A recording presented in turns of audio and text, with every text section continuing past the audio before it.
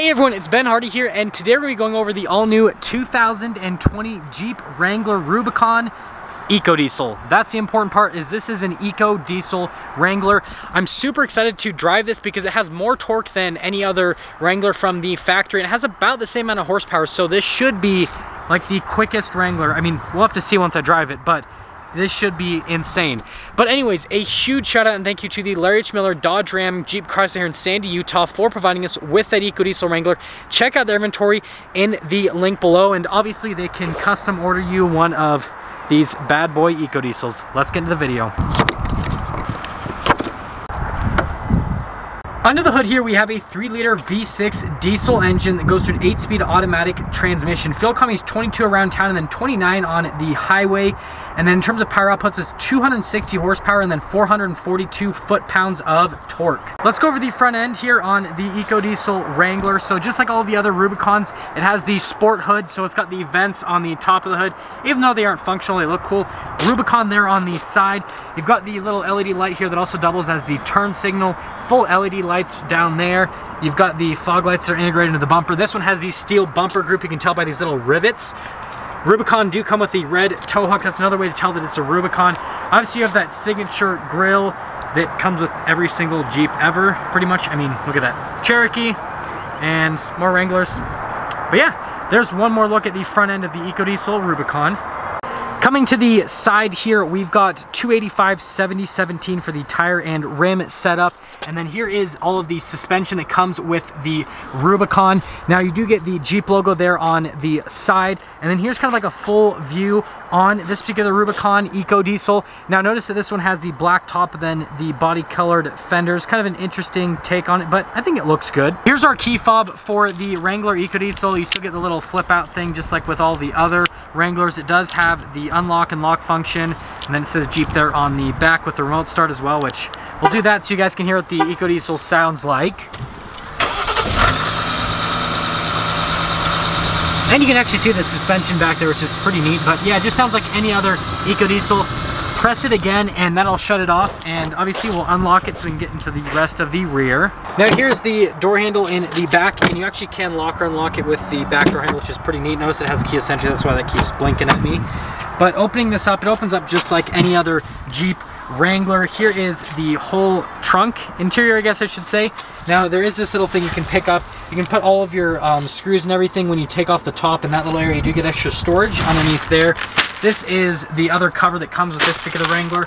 All the rubber floor mats are also back here. You get the little 12-volt outlet, and then here's a speaker for the sound system. It is an Alpine unit. And then when you are done, window first, always remember that, tailgate second, and then you're good to go. Now, finishing things up in the rear, it looks just like any other Wrangler, other than the fact that it has a little Eco-Diesel badge on the back. Still get the tire mounted on the rear, still have the rear view camera in the middle of the tire, still get the little red tow hook there on the back. This one does have a tow package on top of that, but here's kind of like your 3/4 angle on the Eco-Diesel Rubicon. Coming to the back here, here is the door panel in the Eco-Diesel Rubicon. And all the Rubicons, pretty much you get like the red stitching. This one does have leather padding on the side right there. And then here are the seats in the back. Again, that nice red contrasted stitching that's all throughout the interior. The leather itself is actually really durable feeling. And I know that you can actually spray these down if you need to. That's kind of the whole point, because you could get the Wrangler super dirty taking the top off. But pulling this little thing down, it's kind of like a cup holder, center console type deal for the rear passengers. You do get these circular vents in the back, couple window controls, and then you get USBs with a full power outlet. And then we're gonna move that over there because we're gonna pop in. So actually popping in here, step-in height's okay. It's a little bit high, but putting running boards on a Jeep is kind of funny and defeats part of the off-road capability. But anyways, you get this little mesh in the back of the seat, which is kind of cool. Legroom is actually pretty good back here. Headroom, I'm about 5'11", and I've got quite a bit of space. This one doesn't have the insulation at the top, but yeah, I feel like I have a good amount of headroom back here, so it's actually a pretty comfortable place to be in the back of the four-door at least. We have keyless entry here on the front, so one touch to lock it. To unlock it, just put your hand on the back of the door handle. It does have blind spot monitoring as well. Now, the door panel in the front looks identical to the rear, except this thing just kind of goes to a longer length. You get the unlock and lock in the door and the mirror controls. Door handles are always cool in the Wranglers. Here's the seats in the front. They look identical in material to the rear. It says Rubicon though on this side. But yeah, the feel, everything is pretty much the same to the rear. They are manually adjustable just because you can spray water in this, so they can't put power adjustments on the seats. Pedal layout's just down below right there. And then you've got your light controls over here with the fog lights on the side, and then the steering wheel is going to be manually adjustable.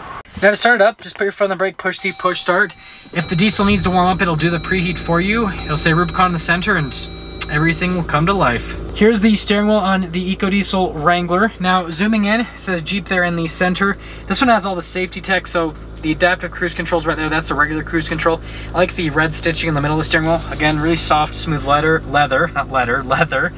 You've got your voice command controls over here with the little controls for the center screen, and then this is obviously the turn signal to do the brights as well, and then the windshield wipers are just on the other side. Here is the center screen, RPMs over there on the left side. On the right side you've got the speed, and then you've got the little digital screen in the center. Now the only thing that I could really find that was different from a regular Wrangler is, since this is a diesel, you have a little tab there for the diesel exhaust fluid to tell you the percentage on it. Everything else though looked just like what every other Wrangler Rubicon has in terms of the function on the center screen. Let's see what the fuel economy says so far. 17.3, but again, this has 20 miles on it, so I didn't expect the fuel economy to be accurate at this point. Here is our center screen display. Now we're gonna go over the camera system first. If we put it into reverse, a little backup camera will pop up. It's got trajectory lines on it, and then there are parking sensors in the rear, and it kind of shows a little Jeep there in the center screen, which I think is a pretty cool little feature.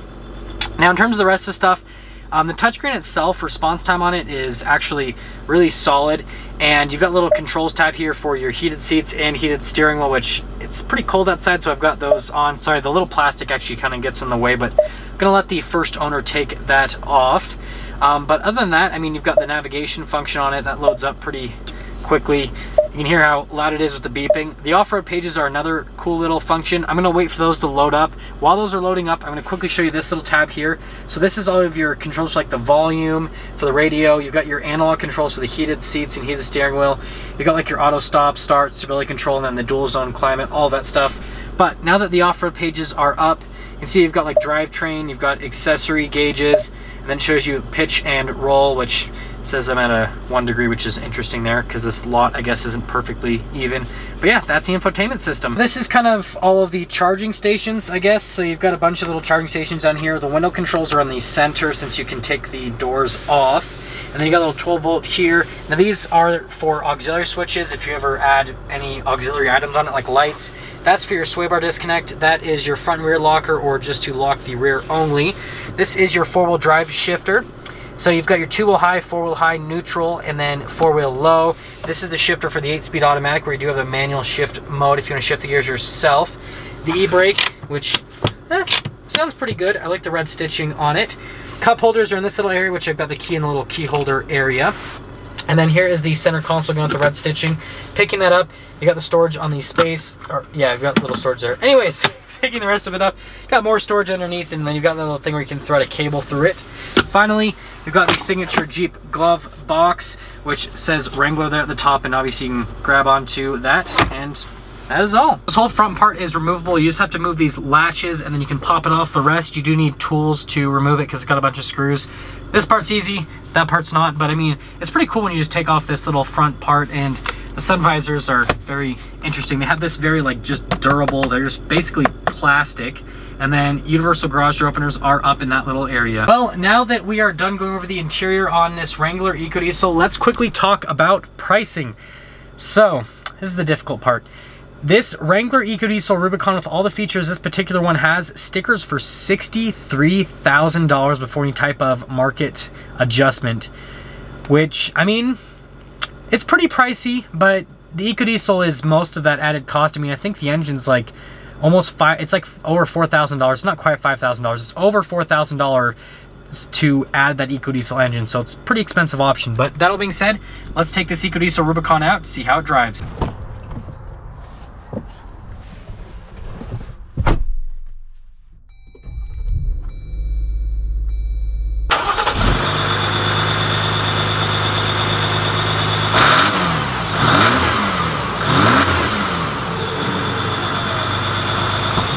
before we set off here in the Wrangler Rubicon Eco-Diesel, let's talk about the visibility throughout it. Visibility of the hood, again, it's gonna be like just like any other Wrangler. I like how you can see those vents though. It's a really cool look over the hood. Visibility through both the mirrors is pretty decent, so you can see that mirror there, and then you mirror on the other side. Like I said, this one has blind spot monitoring. Now visibility all throughout the rear, it's got a bunch of giant square windows, so it's actually really easy to see out of just all around the Wrangler. And let's set off. First thing I'm going to notice is, believe it or not, just barely setting off here, I can already notice the torque, because it crawls pretty well. Like, it just gets up and goes just like boom, instantly off of the line. And that kind of reminds me, I forgot to mention this does have a hill descent control, so my bad for not mentioning that earlier. Crawling, hill descent control, yeah, you know, that's how I kind of came to that conclusion right there. Steering on it's just like any other Wrangler. Wow, that slows down really quickly. When you let off the throttle, it just slows down. Like, you definitely can tell it's a diesel just from how it slows down when you take your foot off the throttle. And initially setting off here, this is a weird feeling. It is really strange to drive a Wrangler that has a diesel engine, because normally I'm used to having to wring out the engine a little bit. That's just most Wranglers. But this, I mean, it just goes, and you drive it differently than a regular Wrangler. Because this has so much torque, you kind of just ride on that wave of torque. Yeah, and it goes through the gears really quickly. It just constantly stays in that power band where it has a lot of torque. This is phenomenal. This is probably the best Wrangler that I have ever driven. Obviously, this new JL series is amazing, but yeah, that diesel engine is paired perfectly with this.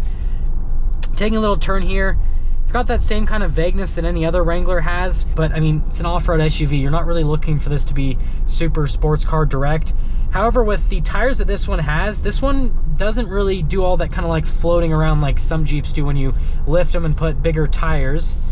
But yeah, the engine really is the star of this so far. And taking another turn here, the thing I love about Wranglers is they're really easy to maneuver. Like, it's such a small vehicle that it's just easy to go around corners, and so you can imagine how that's going to benefit you when you are on the off-road. We are going to officially get our acceleration here with this Eco-Diesel Wrangler. Well, we've got to kind of get out of the way of this little trailer here. That is quick. That is actually quick for a Wrangler. I am surprised. Like, Wranglers aren't supposed to be fast vehicles, and no, this isn't like crazy fast by any means, but this has power.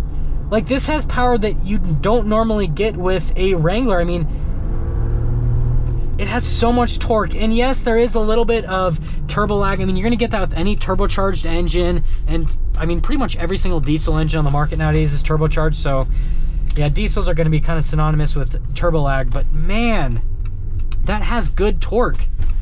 Like, I am very impressed with this Eco-Diesel Wrangler. I can't even imagine taking this on the off-road, because it has so much low-end torque that I bet you could just crawl over everything, no problem. And yeah, this is a cool engine. It's kind of tempting me.